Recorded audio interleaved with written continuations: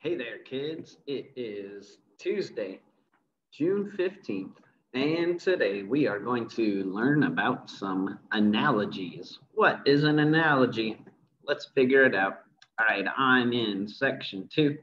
I'm on page 9. Remember, this section, the page numbers got cut off, so please number the pages, starting with 1 on the first page.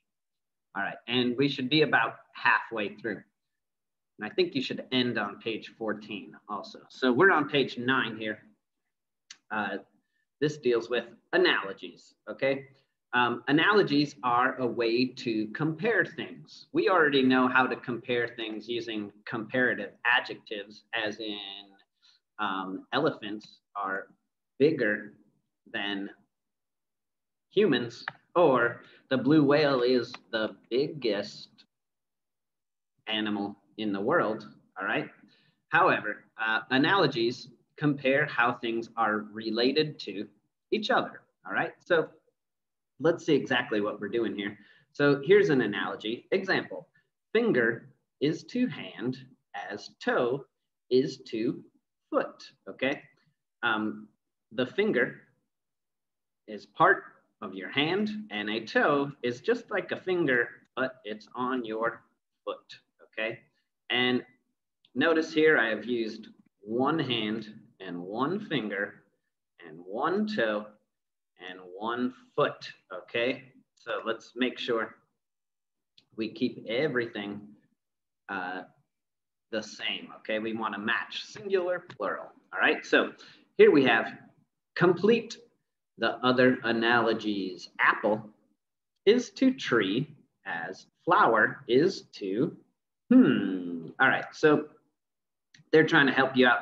All right, the apple is the fruit of the tree, all right, and it's nice and shiny and red, much like this flower is the same thing for a plant, okay? Next one, I think this one is kind of easy as long as you can spell. All right, tire is to car as wheel is to, well, what's this guy writing? As wheel is to bicycle. Make sure you can spell bicycle. It's got a weird spelling. Next one, dealing with parts of the body. Foot is to leg, as hand is to, what is that thing? That is an arm. All right, I think that first page was pretty easy. Let's move on to the next page. I'm on page 10 now. They tried to start you off easy, and this page should be a little bit harder. Hopefully we'll understand it. Complete each analogy using a word from the box. The first one has been done for you. Once again, we're just comparing related things, all right? We have the word week, as in 7 days, bottom, okay, as in this is the bottom of the screen. This is the top of the screen. Next I have month, all right, as in we are in the month of June. Tiny, as in very, very small. Sentence, as in a bunch of words put together with a verb and some nouns, maybe some adjectives. And we have lake, as in smaller than an ocean, but bigger than a pond. All right, I'm dealing with water. Next I have out. We should all know that one. It's the opposite of in. And finally, I have the word I, and this is not as in I am, but your eyeballs. All right. So let's see what we have here. Number 1 says, up is to down, as in is to out. All right, so why did we choose that? Well, up is the opposite of down, and in is the opposite of out. All right, let's try number 2. All right, minute is to hour. All right, we know minutes, okay? This is an increment of time, and so is this.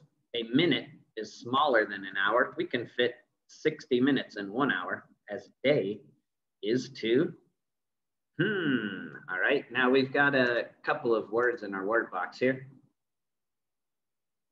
All right, we could say week or month. Let's make sure we're on the right track here. All right, so I'm gonna read number 3 here also. Month is to year as week is to blank. All right, so minute is to hour as day is to, I'm gonna put week here. Why? Because I need week for this next one. Also, this is like the next increment up, okay? We can measure time many different ways. We can measure in seconds, very, very small, and then minutes, and then hours, and then days, and weeks, okay?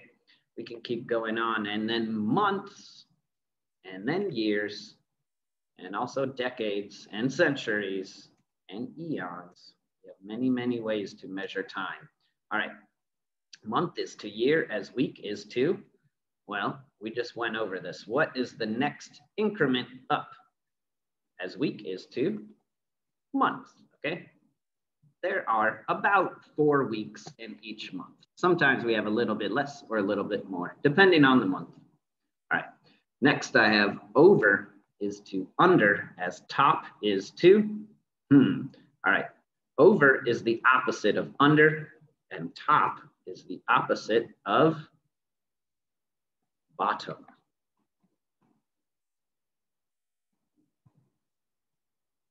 All right, let's keep going. Next, I have another opposite word. Big is to little, as giant, which is also very big, is to All right, well, if we look back up top, which one of those words means very, very small? I believe it was tiny. All right, next, number 6. Sound is to ear as sight is to, I'm not sure on this one. I don't remember. Let's think about this, okay? Sound is to ear, all right? The ear takes in sound. We hear sounds with our ears. Sight is the sense used by our eyes, okay? So that is relating another body part.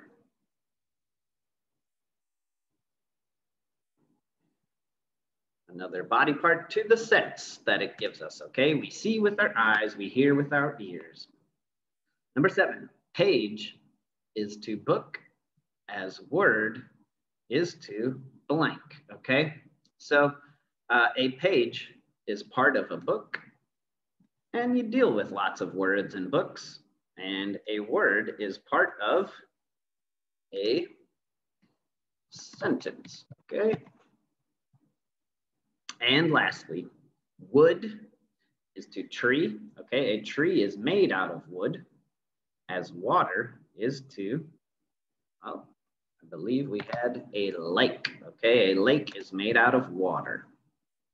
All right, there are many, many analogies, but I'm just going over these to let you know ways to compare things, okay? Just remember those are called analogies. Now I'm gonna go over some different types of books. I'm on page 11.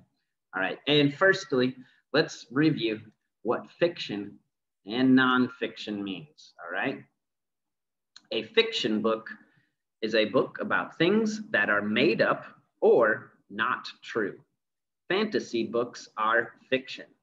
A nonfiction book is about things that have really happened. Books can be classified into more types. So we have many different genres of books. Let me review this word, genre, okay? Or genres if we have more than one, all right? We have lots of types of books, but they can all be divided into fiction, things that are not real, and nonfiction, things that are true or real. All right, so we also have all these other kinds of books, and some of them are fiction, some of them are nonfiction, okay? Mystery, we can have a real life mystery or a mystery that we just made up because we think it's fun.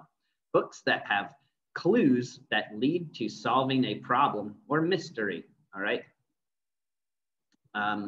These are books that you don't really know what's going on until the end of the book, and then yes, they will solve their problem. Next, we have a biography, a book about a real person's life, all right? And we also had, before we went over the word autobiography. What is the difference? An autobiography is also a book about a real person's life. However, an autobiography means that person wrote their own book, okay? But yeah, a biography is just a book about a real person's life, and it's probably a famous person because we all like to know about interesting people. All right, next we have poetry, a collection of poems which may or may not rhyme, okay? A characteristic of poems is that many of them rhyme, but they don't have to, okay? Some poetry does not rhyme, it's just meant to be poetic or artistic. Next, we have fantasy books, which I'm sure you kids know all about those. Books about things that cannot really happen, all right? Many fantasy books, you will have monsters or wizards or lots of magic or something like that. Next, we have a sports book, books about different sports or sports figures. These are probably real books, okay? Non-fictional books. We don't want to know about fake sports. We want to know about real sports. Next, I have travel books, books about going to other places. Yes, if you want to travel somewhere, maybe you should read a book about that place to know a bit more about it. All right. So next it says write mystery, biography, poetry, fantasy, sports, or travel next to each title. So here we have the titles of many different books. All right. And let's see here. So first we have The Life of Helen Keller. I'm not sure if you kids may or may not know who this person is. You should look her up, Google that name, all right? But The Life of Helen Keller, she was a real person. So if we're writing about her life, this would be a biography. All right, next it says, let's go to Mexico. We should know that Mexico is a real place, all right? It is a country, it's right next to the US. Well, it's right below the US. And so this seems to me like a travel book, okay? Or a travel guide. And travel guides definitely are nonfiction. We don't want to read a fake travel guide, then you might get lost wherever you're going. Next, we have The Case of the Missing Doll, all right? This tells me if someone is on the case, it means they are trying to find out something. So we need to fit together all these pieces of the puzzle in this mystery. All right, next I have How to Play Golf, all right? Once again, this would be a non-fictional book. And of course, golf is a sport or sports book. All right, here it says Turtle Soup and Other Poems, okay? Obviously, if it's full of poems, this is a poetry book. And next I have Fred's Flying Saucer. This to me seems very fictional. It is not real, okay? It's got aliens. I'm assuming if there's a UFO or a flying saucer, this is fantasy.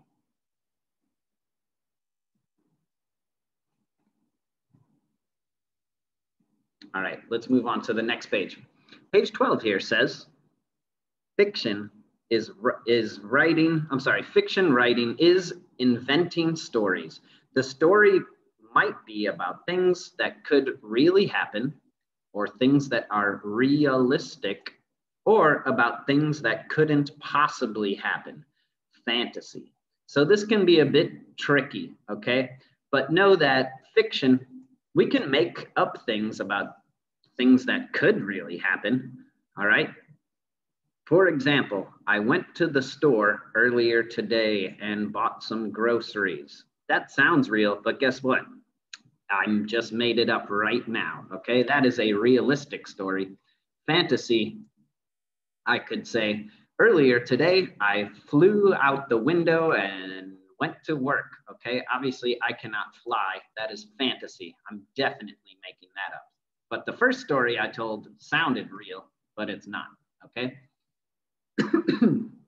Next, we have nonfiction, okay? This is writing based on facts, things that are true, things that are real.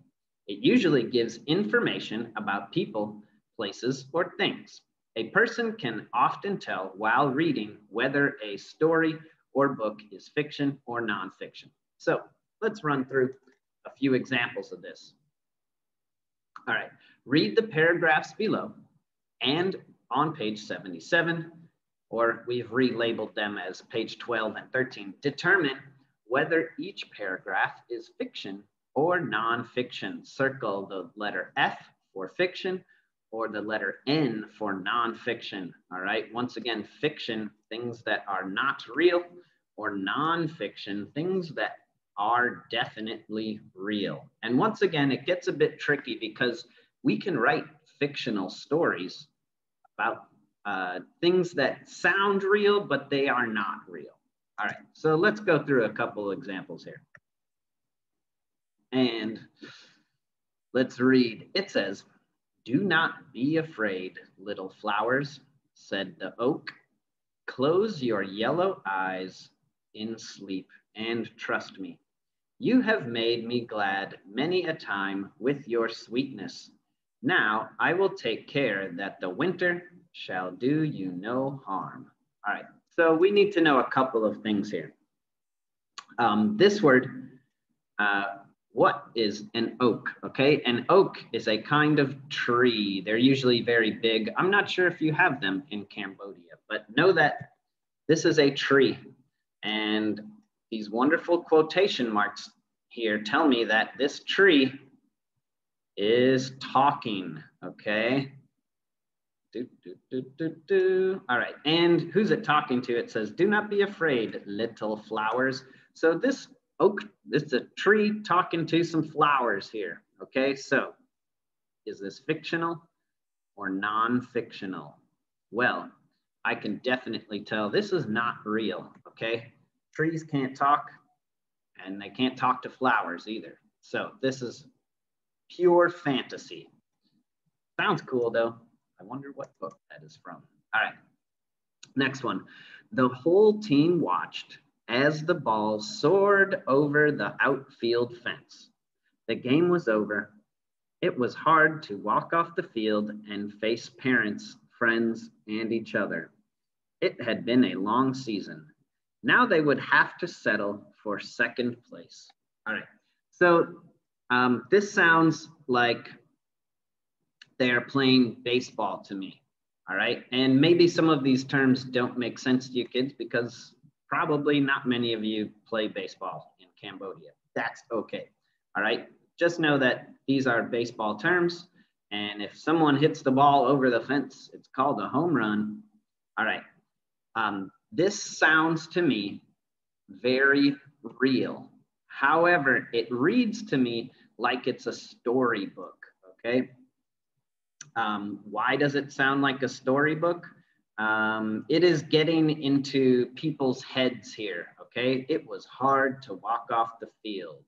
Now they would have to settle for second place. It's telling you what people are thinking, which I don't know what people are thinking. So this to me sounds fictional. It's reading to me like a storybook. That one's a bit difficult. Let's move on to this one. It says, "Be careful when you remove the dish from the microwave." This bad boy right over here. "It will be very hot, so take care not to get burned by the dish or the hot steam. If time permits, leave the dish in the microwave for 2 or 3 minutes to avoid getting burned. It is a good idea to use a pot holder too." All right, pot holder are like those big pads we use to protect ourselves from heat, okay? This, to me, is definitely nonfiction, all right? It seems to me like this is just reading the instructions off the side of some sort of microwavable food here, all right? I'm not sure what we're cooking, but it just sounds like cooking instructions, okay? They're telling you, hey, microwave's hot, don't burn yourself. All right, let's keep going. Megan and Mariah skipped out to the playground. They enjoyed playing together at recess. Today, it was Mariah's turn to choose what they would do first. To Megan's surprise, Mariah asked, "What do you want to do, Megan? I'm going to let you pick since it's your birthday." All right. Once again, could this happen? Yes, it could happen. However, once again, this reads to me like it is a storybook, okay? It's telling me what people like. It's got specific things like these girls talking to each other. That if this was a factual story, I probably wouldn't know exactly what people were saying. Okay, so this also, you are getting once again into emotions. To Megan's surprise, how do we know she's surprised? Okay, this isn't telling us facts. This is fiction. It could happen. It's realistic, but I think it's fiction. It reads like a book, a storybook, okay? Next we have, it is easy to tell an insect, meaning a bug, from a spider. All right, spiders are a little different. An insect has 3 body parts and 6 legs. A spider has 8 legs and no wings. Of course, if you see the creature spinning a web, you will know what it is. An insect wouldn't want to get too close to the web or it would be stuck. It might become dinner. Yum, yum. Yummy bugs. All right, this is just stating facts, okay? Insects are a bit different from spiders. They have 6 legs. Spiders have 8 legs. We're just telling people things that are true. This is nonfiction, okay? Spiders spin webs. This is definitely nonfiction. We're just telling people the facts. All right, let's read this one.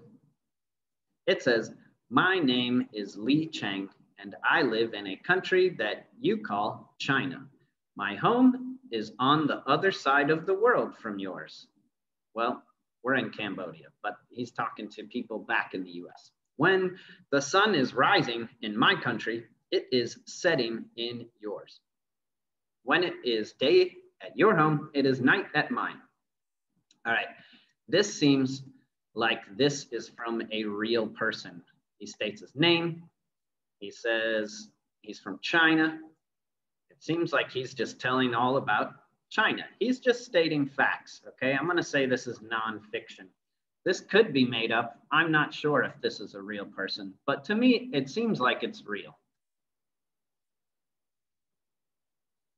Which you also have to watch out on the internet because there's a lot of fake people on the internet, kids. All right, next we have Henry washed the dog's foot in cold water from the brook.